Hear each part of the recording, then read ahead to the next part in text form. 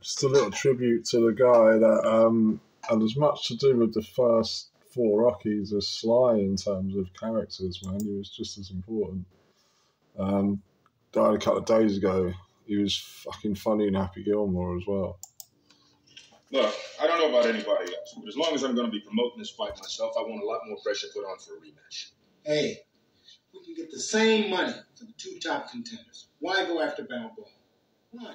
Because there's still a lot of people out there that think he won.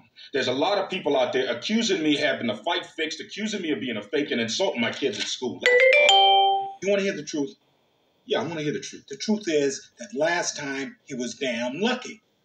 Now he's all finished. I mean, he's been hanging around doing nothing for 6 months.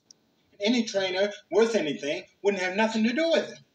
Now I say, let's go after some new meat. Forget this bum. You think I beat him the last time? Do you?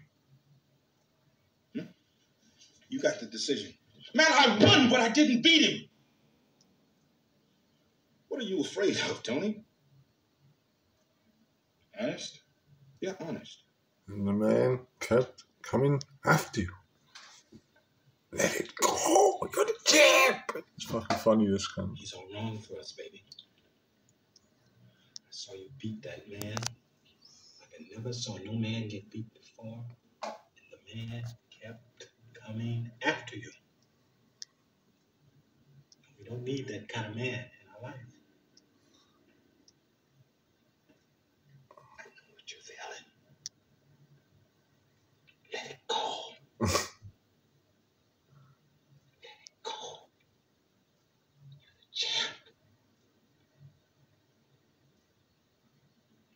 Thank you.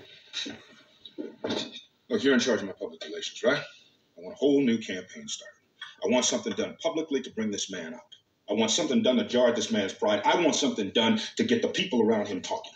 All right? You realize if we use this humiliation tactic, you're setting yourself up as the bad guy.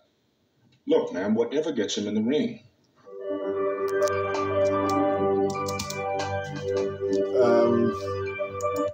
Yeah, apparently it took quite a long time to find the perfect Apollo Creed, but they certainly did, or Sylvester Stallone certainly did.